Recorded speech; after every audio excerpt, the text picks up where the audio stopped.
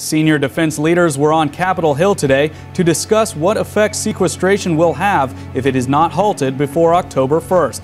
Commandant of the Marine Sequestration, by its scale and inflexibility, will significantly stress our force, degrade readiness, and create a significant risk to our national security. All at a time of strategic rebalancing, all done on a world stage that is chaotic and volatile. China's leaders in 2012 sustained investment in its nuclear forces, short and medium-range conventional ballistic missiles, advanced aircraft, unmanned air systems, air and missile defenses, land attack and anti-ship cruise missiles, submarines, and surface combatants. Funding shortfalls will cause our unit at home to cut back training and maintenance.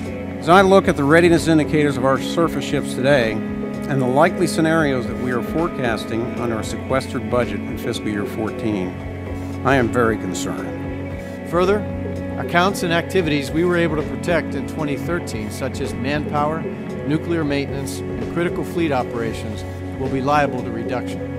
Navy leaders also say pilots will get less flight time and ships will get less time out at sea because of the budget cuts. Presence remains our mandate. This is what we're mostly about, and it's a central element of our defense strategic guidance.